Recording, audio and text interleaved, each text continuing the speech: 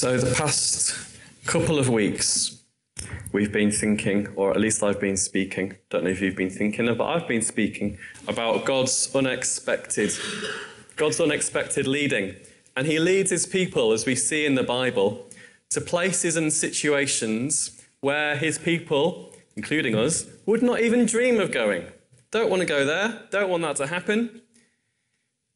But God is in it, and we see that all the way through the Bible. And he does amazing things. Like, he leads his people to the Red Sea, as I said last week, with the Egyptian army bearing down them. They think they're all going to die, but then he does something amazing. He parts the waters. They weren't expecting that, because he's the God of the unexpected. But then he takes his people to the bitter waters of disappointment at Marah. And when we're in the depths of disappointment, it's very hard to believe that God is with us, because all we see is the disappointment. Or it's very hard to believe that God is somehow working his perfect purposes because of the disappointment. It's sometimes hard to believe that, isn't it? But he is. And we see it through the pages of Scripture, that God knows exactly what is happening, and he knows exactly why he is allowing it to happen. If he didn't know, he wouldn't be God. He knows. He knows what he's doing. He knows what's going on. And as we discovered in Exodus, at the bitter pool of Marah, God has things he wants to teach us about ourselves and things he wants to teach us about himself. But God never, ever seems to do things the way that we would choose to have them done. Is that true? It often seems true to me.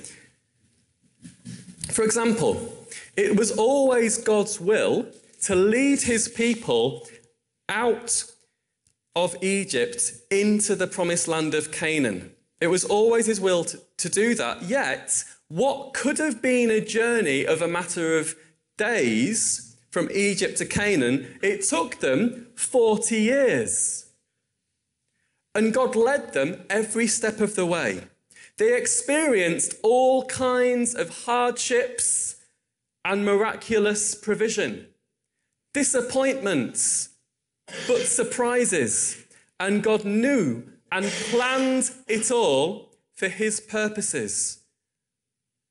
And maybe you've asked the question, or you've heard someone ask the question, when I became a Christian, why doesn't God just take me to heaven there and then? Why do I have to go through life with all the hardship and hard times that come? Why can't you just take me to the promised land just take me to heaven now, Jesus. Take me now, because this is too hard.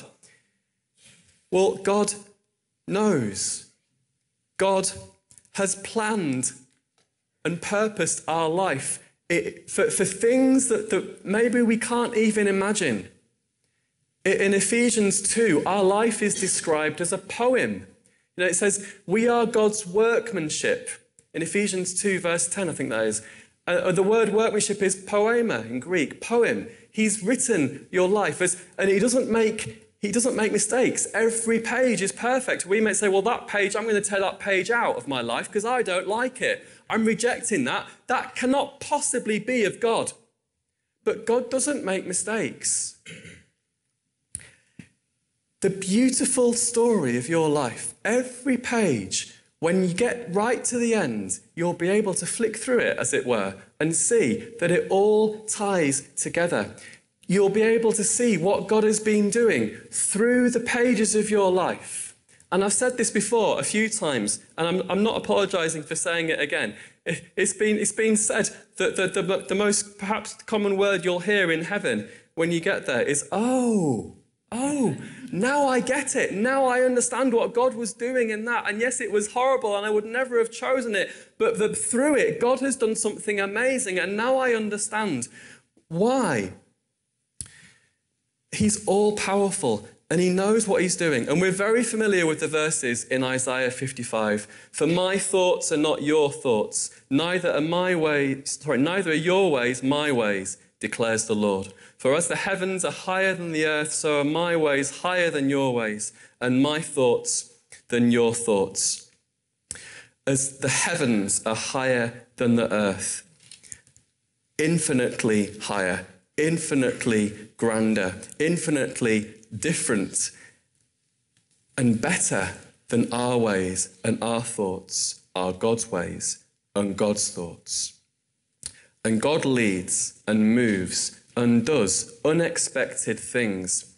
But what I'd like us to think about for a while now, maybe for the next few weeks, is not only does he lead in unexpected ways, but he also chooses unexpected people to accomplish his purposes. God chooses unexpected people for his purposes. So, who does God choose? What kind of people does God choose to work with? Well, Paul, the Apostle Paul, wrote in 2 Corinthians 12, verse 9, he says, but God said to me, writes Paul, my grace is sufficient for you, for my power is made perfect in weakness. And so my first point this morning is, who does God choose? God chooses the weak to accomplish his purposes. My power is made perfect in weakness. And this is what Jesus said to Paul when Paul asked him 3 times for his thorn in the flesh, whatever it was, to be removed. 3 times Paul asked him, and Jesus didn't remove his thorn, but instead he said, my power is made perfect in weakness. Paul wanted it gone, but Jesus knew better.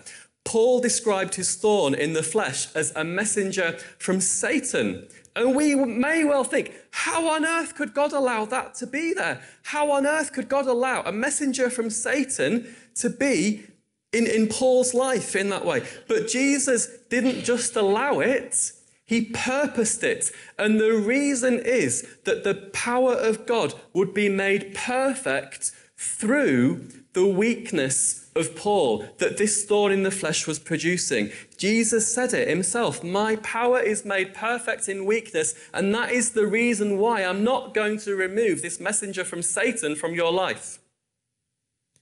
That's challenging, isn't it?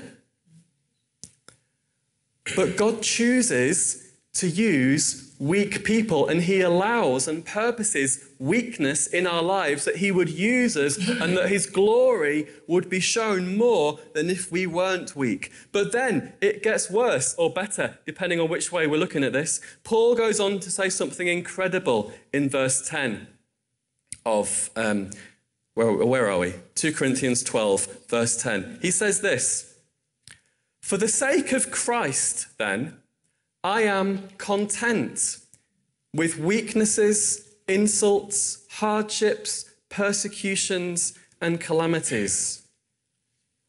He's saying that he's content with all these things. And content is an interesting word to use. He isn't saying, I'm enduring hardship and persecutions for a while, but praying they will stop so I can have an easier life. He's saying he's content with these things. And this is not normal, is it? And so what I did is I thought this is not normal. So I looked up the word content in New Testament Greek. And I'm sorry, but it gets worse. Because the original Greek word for content is, if I can say it right, eudokeio, which doesn't mean content as we know it. It actually means it seems good to me, or it's one's good pleasure, or to be well pleased with, or take pleasure in. And God actually uses this exact word, eudokeio, at the baptism of Jesus in Luke 3:22. And the Holy Spirit descended on Jesus in bodily form like a dove, and a voice came from heaven, you are my beloved Son, with you I am well pleased. Not just I am content. He's using stronger language, but it's the same Greek word. I am well pleased. God was well pleased. Eudokeio. And so Paul felt the same about his weaknesses, his insults, his hardships, his persecutions, his calamities. He felt the same about those things as the Father feels about Jesus. Let's just let that sink in. It's exactly the same word. You are my beloved Son. With you I am well pleased. This is my hardship, says Paul. This is my calamity. With it I am well pleased. And it sounds crazy. But this is exactly what Paul is saying. Is he crazy? Paul, he might have been a bit, he was crazy for Jesus, but he wasn't crazy. And he'd learned a lesson, a secret. And the secret is this. And this is my second point. For when I am weak, then I am strong. Our weakness makes way for God's strength to be shown. The reason why Paul was so successful, the reason why he planted so many churches, saw so many converts, was used by God in so many incredible supernatural ways, is because he knew the secret of strength through weakness. Paul's weakness made way for the strength of God to be displayed. And that's why he was well pleased with it. And now, none of us are Paul. None of us are like Paul, which is probably a good thing. None of us have been through the hardships and persecutions that Paul went through. And none of us have been used by God like Paul was in such powerful and dramatic ways. Paul was raised up by God for a very special and unique purpose in history. But the principle remains that when we are weak, it makes way for the strength of God to be shown. Paul wrote to the Corinthians in his first letter to them in chapter 1, verse 27 to 29, that God chose what is foolish in the world to shame the wise. God chose what is weak in the world to shame the strong. God chose what is low and despised in the world, even things that are not, to bring to nothing things that are, so that no human being might boast in the presence of God. See, God is different from us. He does things and chooses things that we wouldn't do or choose. If we were going to build a church, we wouldn't choose foolish people. We wouldn't choose weak people. We would go out and choose the most wise and clever and strongest and most impressive looking people we could find. But God doesn't do that. Think about who Jesus called to follow him. He called uneducated fishermen who were looked down on in their society. He chose tax collectors who cheated people out of money. He chose them to be his disciples. There is no way we would choose those kinds of people. Absolutely no chance. And that gives us hope. Well, it gives me hope. Because if you are born again, it means Jesus has chosen you to follow him. And he hasn't chosen you because of what the world thinks of you. Because God's thoughts are not our thoughts. They are infinitely higher. God's ways are not our ways. They're infinitely higher. And God does not think like we think. He views strength and weakness in an entirely different way from us. And we see this truth presented to us in no clearer way than in the cross of Christ. Paul writes, "We preach Christ crucified, a stumbling block to Jews, and folly or foolishness to Gentiles. But to those who are called, both Jews and Greeks, Christ, the power of God and the wisdom of God. For the foolishness of God is wiser than men, and the weakness of God is stronger than men." Or, said in a different way, the foolishness of God is wiser than men's wisdom, and the weakness of God is stronger than men's strength. And God's foolishness and God's weakness can be summed up in just 2 words: Christ crucified. The crucifixion of Jesus is God's foolishness and God's weakness, yet it's wiser and stronger than anything else in the world. Because the cross is the ultimate symbol of weakness. It's the ultimate symbol of defeat and shame. But at the same time, it's the key to victory. It's the key to wisdom. It's the key to power. The Pentecostal theologian Gordon writes this: it's hard for those in the Christianized West, in which we live, where the cross for almost 19 centuries has been the primary symbol of the faith. It's hard for us to appreciate how utterly mad the message of a God who got himself crucified by his enemies must have seemed to the first century Greek or Roman. But it is precisely the depth of this scandal and folly that we must appreciate if we are to understand both why the Corinthians were moving away from it towards wisdom and why it was well over a century before the cross appears among Christians as a symbol of their faith. To them, in the first century, utterly mad. That phrase, it must seem utterly mad. This message of a God who got himself crucified by his enemies. Ridiculous. More than foolish.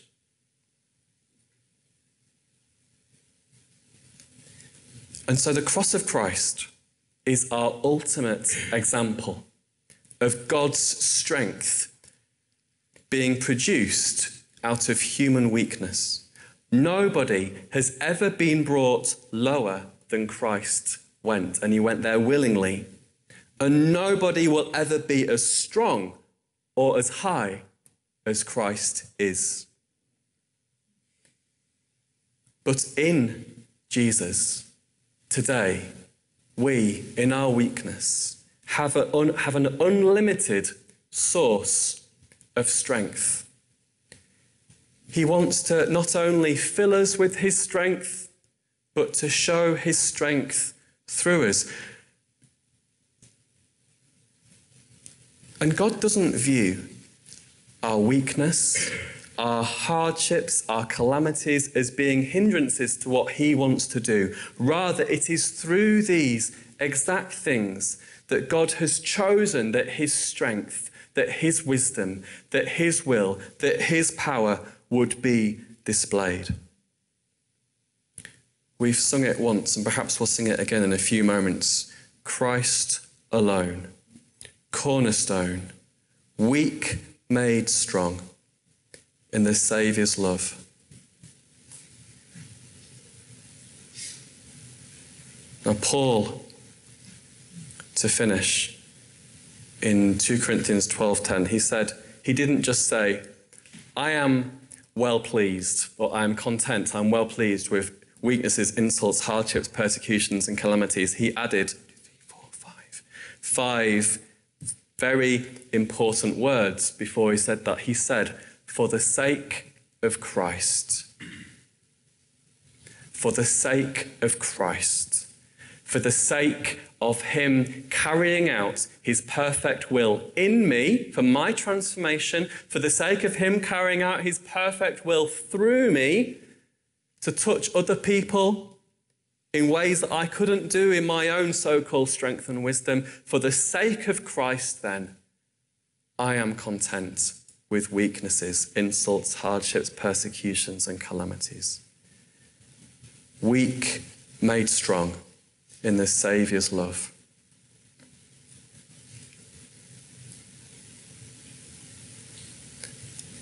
Let's be still again. And let's allow the God of strength through his Holy Spirit to touch our hearts.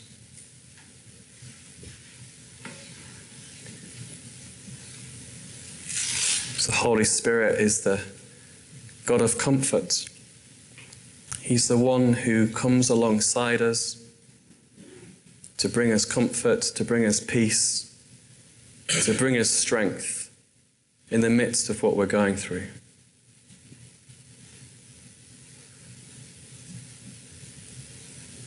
You may find it easy to identify your weaknesses, hardships, calamities. Let's surrender these things to God right now.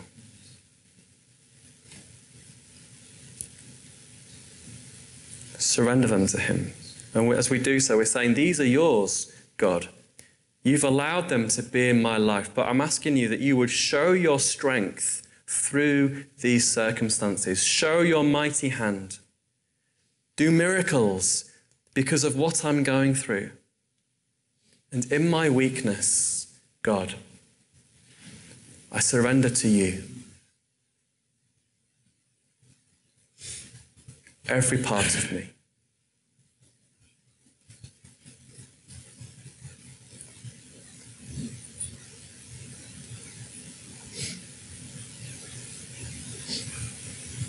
Jesus. And Jesus, we thank you for the cross. That place in the world's eyes of foolishness, of weakness. But by your knowledge and your wisdom, the place of the highest wisdom and the strongest strength. And so, Jesus, we kneel before your cross now. And we worship you.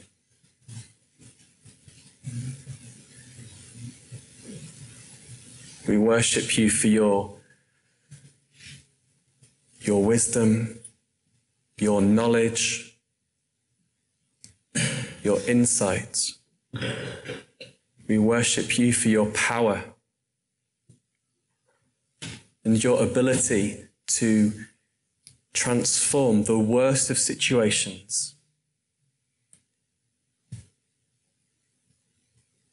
into good, into your good.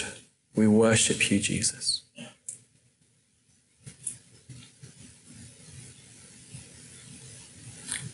And Holy Spirit, would you come and touch us now? As we wait on you,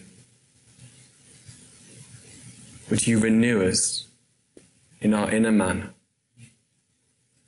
Would you pour strength into us as we wait in your presence? Strengthen us, Jesus, with your strength. Thank you, Lord.